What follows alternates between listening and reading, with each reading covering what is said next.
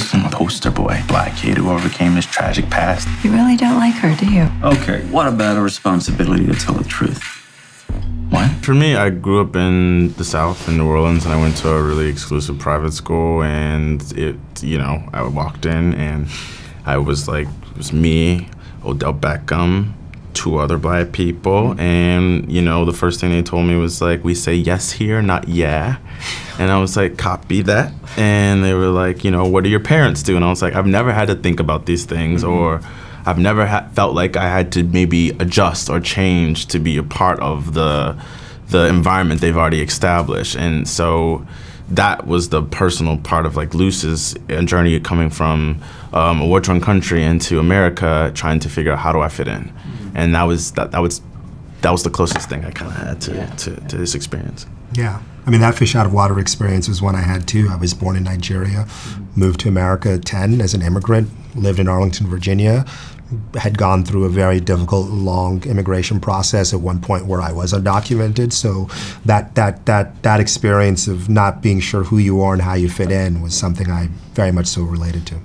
Isn't there a chance that what he wrote just went over your head? I can tell the difference between miscommunication and provocation. Like, how writing something like that might make someone freaked out. You really think I believe that stuff?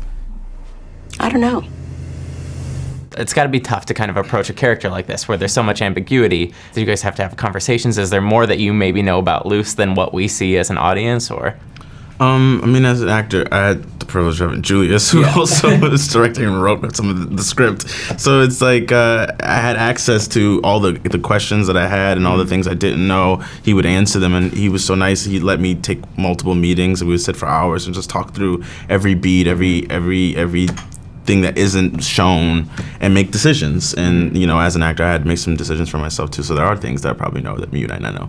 But Yeah, I mean, look, for me, this started with a brilliant play that J.C. Lee wrote, which is an amazing piece of writing. So there were things there that were source materials, and then there were things that, in the adaptation that had to change, things that I had to make decisions as a director in terms of what was true for me. And, in the adaptation, I wrote the first draft. What I did was write a new biography for all these characters from the day they were born to the minute you meet them in the movie. So I had made a series of decisions of what I knew was happening, but that was never going to be the case for you or anybody else watching the movie.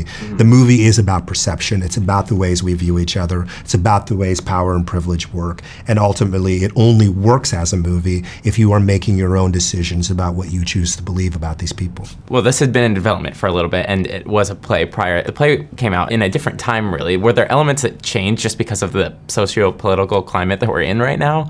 No, to be 100% honest with you, we didn't change a thing. And other than the actual adaptation from one medium to another, the substance of it didn't change. The themes stayed the same.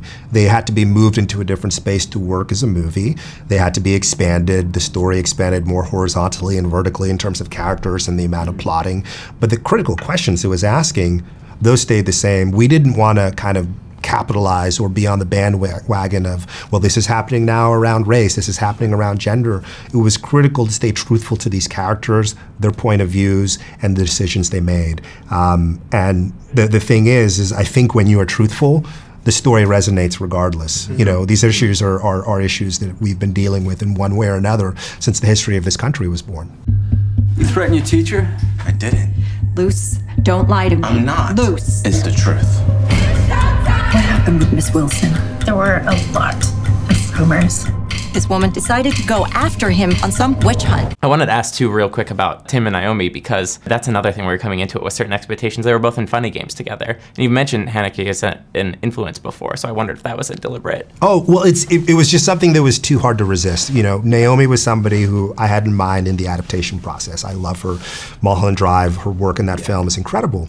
So when we were very fortunate to get Octavia. We were incredibly fortunate to get the amazing Kelvin Harrison Jr. Tim was the last piece of the puzzle, and when he became available and Naomi and him had his history, it was important to have somebody who she could be comfortable with, because they go through some very intense stuff. There's sex scenes, there's things in the movie that you just want to have somebody where there's trust. But then I also could not resist the Haneke connection because Cachet was a big inspiration for me in how I was visualizing, conceptualizing the film. So, you know, them having worked together in that regards, I always would joke to myself, well, there's another set of funny games that are happening with young people in this movie when you compare it to that film. Well, and you went and watched all those films, right? Yeah. Yeah. So nice. Homework. Yeah. I watched it during the movie. Head trip for sure. This woman's just gone through a mental breakdown.